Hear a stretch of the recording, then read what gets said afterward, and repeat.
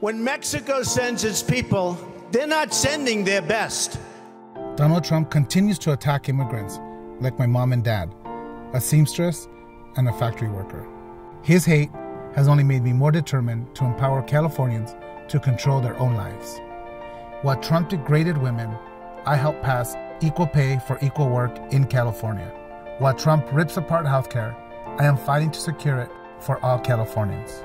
While Trump denied climate change, I pushed the toughest environmental laws in America. While Trump University defrauded students, I backed California's DREAM Act. California in many ways is out of control, as you know. Mr. Trump, you're right about that.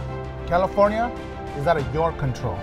I'm running for insurance commissioner to keep Californians in control of our lives and our future.